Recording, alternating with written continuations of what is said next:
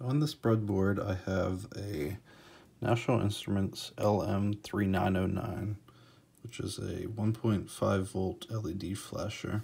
As you can see, there's nothing on here but 1.5 volt battery, LED, and 150 microfarads of capacitance.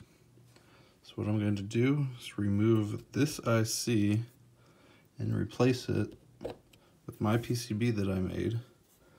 And you have the same LED flashing effect.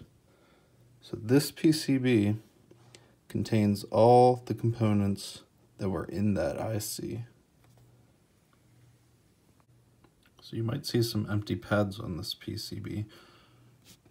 Instead of this one, which is entirely meant to recreate the original IC, I also have this version, which has a pad for an LED and a capacitor. And right now I just have it soldered to another battery.